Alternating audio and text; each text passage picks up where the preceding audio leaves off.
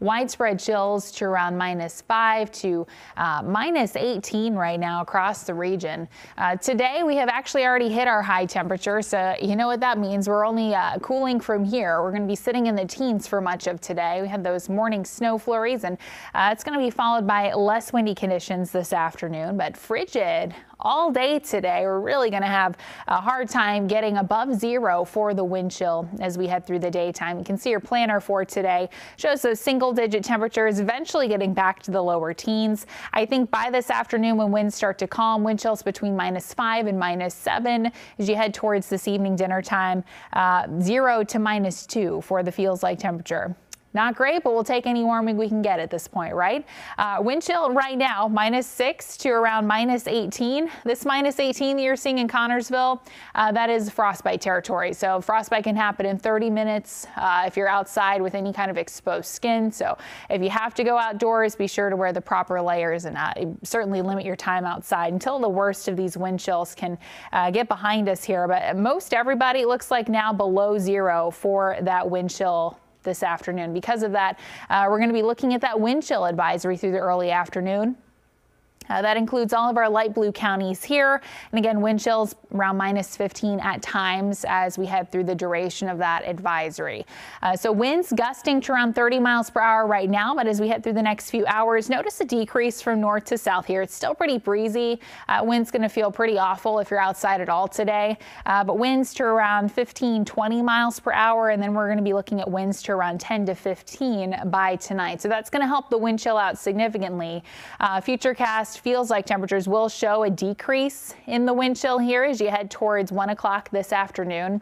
I think at this point in the day, we're probably seeing wind chills around -5 to maybe -10 for most cities. Still improving from there, about 0 to -7 for a lot of communities, maybe about -10 as you head out over southeast Indiana. So that's going to be where we end the day. And then overnight tonight, I think sitting at around 9 for the overnight low. We have 0 to -5 for the feels like temperature tonight. For tomorrow, Martin Luther King Day, partly sunny skies, partly cloudy skies. We're looking at chills to around -5 to 0 for the morning, and then we're going to be looking at 3 to 10 above by the afternoon. Actual air temperature at 21, so still feeling that Arctic air. We're also going to mix in some light snow chances.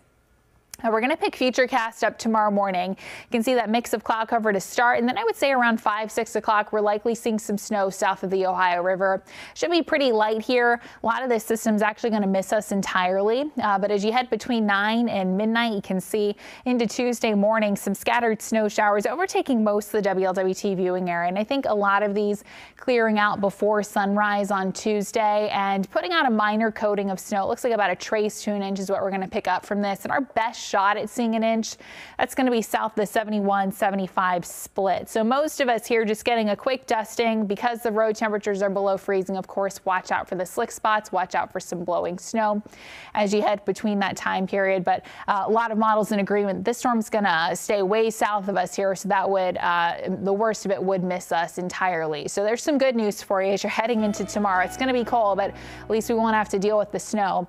Your forecast for tomorrow is going to bring morning temperatures in the lower teens. So we're looking at about 10 by 8 o'clock in the morning. So if you have an MLK Day event to attend, dress warm. It's going to be cold all day. We get about 20 for the high, 20 to 21 between 3 and 4. And then for Tuesday, kept the weather impact in place. You may have some early morning slick travel, and then we're looking at very cold conditions for the rest of the day, about 15 above for the high. Slowly improving into Wednesday and Thursday. We get sunshine on Wednesday, 23 degrees, and then our high on Thursday, 36. We'll have an evening chance for snow. Could be seeing a snow event here Thursday into Friday. So Friday, a weather impact day. Certainly going to pin down more specifics on that storm as that develops over the coming days.